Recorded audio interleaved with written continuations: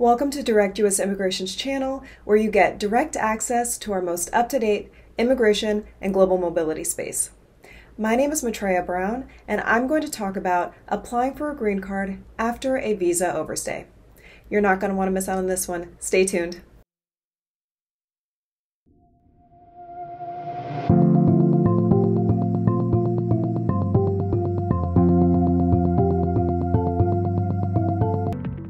Thanks for tuning in. My name is Maitreya Brown, and I am a U.S. immigration attorney based in Washington, D.C. I'm also the principal attorney at Direct U.S. Immigration, where we work with clients in all 50 states and around the world. Before we start, click on the like and subscribe button to follow our Immigration Hub to get the latest immigration information that could be vital to your case. And also, be sure to stick around until the end to get bonus information on those who are not eligible for adjustment of status. Questions I will sometimes receive include, can I apply for a green card after a visa overstay? Or, what happens if my visa expires and I'm married to a U.S. citizen? The people asking these questions are concerned with obtaining legal status in the United States despite a period of unlawful presence. Only certain people can obtain a green card after a visa overstay, while other individuals can create long-term immigration problems by applying for immigration benefits after a visa overstay. To explain who is eligible to apply for a green card after an overstay, it's essential to get a picture of the entire landscape.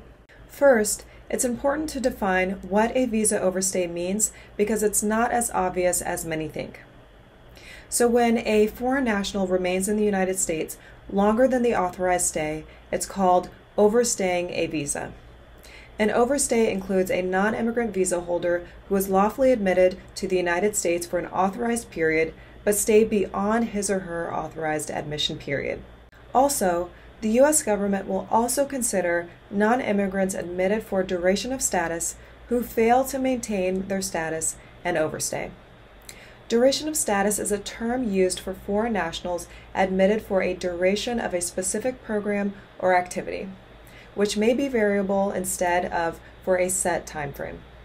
The authorized admission period ends when the foreign national accomplishes the purpose for which they were admitted or is no longer engaged in authorized activities. So for example, an international student on an F1 visa who enters the U.S. for a program that runs for 4 years must leave when the program is completed or pursue another program of study. Don't refer to your visa alone for the expiration information. A non-immigrant visa may be valid for several years. However, the visa does not govern the length of your authorized stay in the U.S. It merely allows you to enter the United States during that period. Instead, your Form I-94, which is the Arrival Departure Record, governs your authorized stay in the United States. The Admit Until date on your I-94 record is the last day you are permitted to remain in the United States, and it may not be valid for as long as the visa is valid. You must depart the U.S. by the date on Form I-94, or you will have an overstay on the visa. It's helpful to understand the 3- and 10-year bars. In 1996, Congress passed a law that bars certain individuals who have accumulated a period of unlawful presence in the U.S. from becoming U.S. permanent residents. Unlawful presence includes any time spent in the United States by a foreign national who either entered the United States without inspection and admission or parole, or whose lawful immigration status expired or was rescinded, revoked, or otherwise terminated. Thus, any time spent in the U.S. beyond what is authorized on an I-94 record, so results in a visa overstay, is a period of unlawful presence. The period of unlawful presence begins on the day that the status expires. But these bars are only triggered once the individual leaves the United States. So the 3- and 10-year bars break down as follows. So persons who have accumulated 180 days or more of unlawful presence and have then left the country cannot return to the United States for 3 years. Now, persons who have accumulated 1 year or more of unlawful presence and have then left the country cannot return to the United States for 10 years. Now, it is possible in certain circumstances to obtain a waiver for a bar to re-entry. However, there's a high standard to prove that the U.S. citizen's spouse would suffer extreme hardship if the waiver is not granted. So we highly recommend using an experienced immigration attorney to request this waiver. This process is complicated and gets expensive. Now, there is another solution for immigrant relatives of U.S. citizens who have not yet departed the United States. So by returning to the home country to undergo consular processing for a green card, intending immigrants with a significant period of unlawful presence will trigger a bar to re-entry. In the best cases, this will be an expensive and time-consuming process that requires the assistance of a lawyer. In the worst cases, the result could be catastrophic to the family and immigration process. But immediate relatives of U.S. citizens presently inside the U.S. through lawful entry may be eligible to adjust his status to a permanent resident or a green card holder. The typical family-based adjustment of status package includes the following forms. So Form I-130, which is the petition for an alien relative, Form I-130A, which is the supplemental information for the spouse beneficiary, and of course this is if your beneficiary is your spouse. Third is the Form I-45, which is the application to register permanent residence or adjust status. Fourth is I-864, which is the affidavit of support.